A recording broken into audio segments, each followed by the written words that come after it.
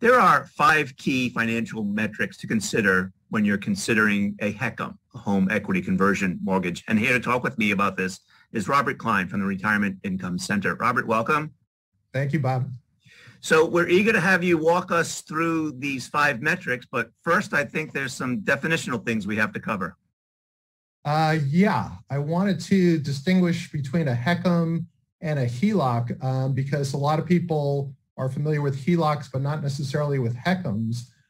Basically, a HECM is designed to unlock home equity for homeowners as needed through a readily available credit line without the downsides associated with a HELOC. And those include, first of all, access for a specified number of years, typically 10, required monthly payments. The lender can freeze or cancel your loan. A home is subject to foreclosure if minimum payments aren't paid, and there's a requirement to repay the loan in full, even if the borrower owns more than the home is worth.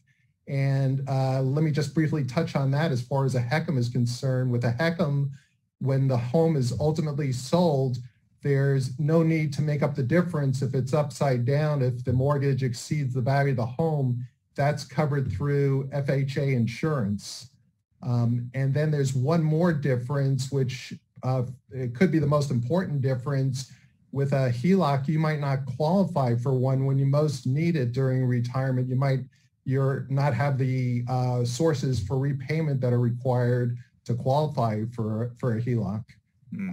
But the point is all homeowners should, whether or not they have a mortgage, evaluate a HECM when they turn 62 because that's the qualifying age. Right. And we can get into some of the reasons why you might want to have a HECM, but I'd love for you to walk us through these 5 metrics that you've established in terms of evaluating whether to get a HECM or not. Yeah. So there's 5 metrics, and the way I came up with them is they're generally, most people don't use a consistent system or process for evaluating HECMs. They are familiar with a couple of things and we'll put emphasis on those. The point of this is to provide a process that anybody can use in any HECM situation to evaluate the HECM. So starting with the first one is the projected mortgage balance. Most people are familiar with that. And in all cases with these 5 metrics, what you want to do is stack them up side by side with your existing mortgage, assuming you have one, or even if you don't and you're planning on adding a HECM, you can come up with an amount that you would like to use for be comfortable with to draw on for a credit line from a HECM. But so with the projected mortgage balance, most people going into retirement still have a mortgage, and oftentimes it's going to go on for several years, maybe 10 or 20 more years. And once again, even if you don't have a mortgage balance or it's a minimal balance, you should still consider a HECM if you're 62 or older, if access to tax-free liquidity is important to you or will be important to you during your retirement. And there's 2 primary advantages of a HECM over a traditional mortgage, which is otherwise known as a forward mortgage. First of all, there's no required loan payments. And second of all, you have ongoing access to a tax-free line of credit that will increase by the loan interest rate as well as any elective payments that you do make on the HECM. That's metric number 1. Metric number 2 is projected savings.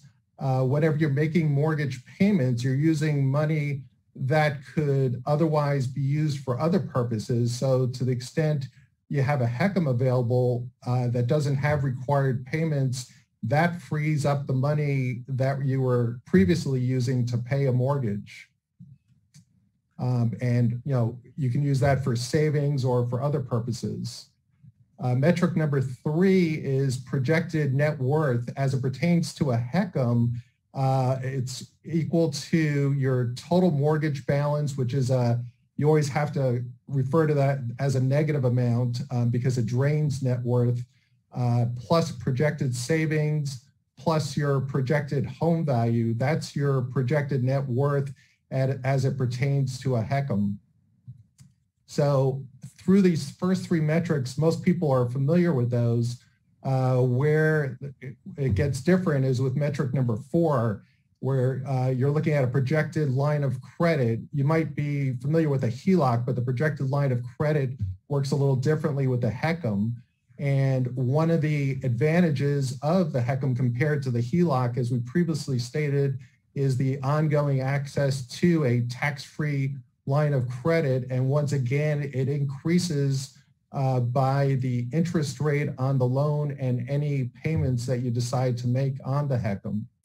And one of the strategies that can be used with a HECM, even though you're not required to make payments, is to continue making payments that you were making on the mortgage. And not only will that pay down the loan balance, that will increase your credit line. And so that's number 4.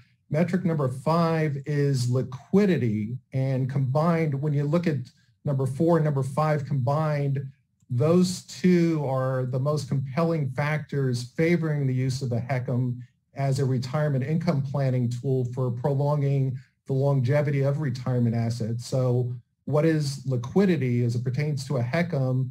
It's equal to the total of 2 of the previous metrics. Number 2, the projected savings, and number 4, your projected line of credit.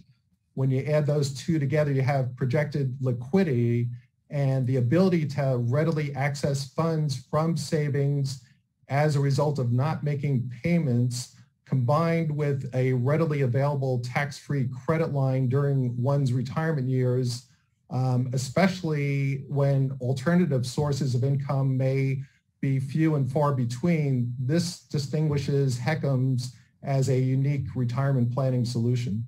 Right. And you've created a scoring system to help folks determine which option to choose. I have, yeah. And the scoring system assigns points to each of the criteria for first, second, or third place. And I make the point in the article that you should not go solely by the highest score, because that might not be the best strategy in your situation. You need to go beyond that to see what's most important to you. So, just as a quick example, you might have a HECM that you're looking at where you're going the traditional route and you're not making any payments. And so that is great from a savings point of view and liquidity point of view. However, it might behoove you to continue making payments on a HECM that you were previously making on a mortgage, because that will inevitably give you a much larger credit line if you start early and keep doing that consistently. And so if that's the most important criteria to you, to have a higher credit line later in retirement when you might need it for, let's say, long-term care expenses, that could be the way to go. But it does start, as you pointed out, Bob, with this scoring system that I've developed. And by the way, it should be mentioned that it behooves you, if you're considering a HECM, to go through the illustrations and the spreadsheets in the article. It'll give you a much better understanding of how this all works. I know that a HECM isn't for everyone, but before I talk about that, Robert, when I think about HECMs and their use, many years ago, folks downplayed their use and value, but increasingly over the past few years, academicians and others have highlighted the potential uses, one of which has to do with mitigating or managing the risk of sequence of return risk, where perhaps if you didn't have a HECM, you might have to draw down from an account, an investment portfolio that was declining in value, whereas if you had access to a HECM, you could pull money from the HECM and not touch your investment portfolio. Any thoughts about that? That is a fantastic use of HECMs, and a lot of people aren't thinking about that necessarily right now because they're used to the stock market, going up, up, up. And so it's easy to take money out. However, it's a good idea from a planning perspective if you're 62 to have a HECM in place, ready to go in the event that the stock market, I shouldn't even say in the event, when the stock market does decline, you have tax-free access, and that pertains to non-retirement funds. If you're in a situation where you have RMDs from IRAs or 401ks, you have to take those no matter what the stock market is doing. But if you have a non-retirement portfolio, that works great with the HECM. Right. So HECMs, as you mentioned in the article, aren't for everyone. Care to walk us through who they're not for? Yeah, as a starting point, if you're going to be selling your home in the near future, let's say in the next 5 years, HECM probably wouldn't be the way to go because the costs of the HECM, the initial costs are sizable, most notably because of the insurance premium that's required. So that would be one case. And then there's a few other situations where if you're focused solely on paying off your traditional mortgage, that might not be a good way to go. A second case would be if you already paid off your mortgage and you're unwilling to borrow against your home. A lot of people going into retirement say, hey, I've gotten to this point, I paid off my mortgage, I don't want to put debt on the home. And a third case would be if you're unable to justify the value of having ready access to an increasing tax-free line of credit during your retirement relative to the initial costs of the HECM. If you don't understand the purpose of the cost and you're not comfortable with that, you might not be a good candidate for a HECM either. But having said that, it's still a good exercise to go through to see how a HECM would work in your situation. So we've covered a lot of ground. Anything that we haven't touched upon that you might want to make reference to, or anything that you might want to reemphasize that you already talked about? Just in general, that the HECM is really, it's a unique situation. When the value of it is understood, which doesn't happen overnight. You have to look at a lot of examples, see how it works in your situation.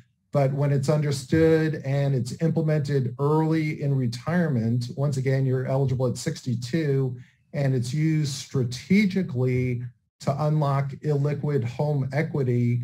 It can be used to increase after-tax cash flow at opportune times during retirement. It's a worthwhile strategy to explore.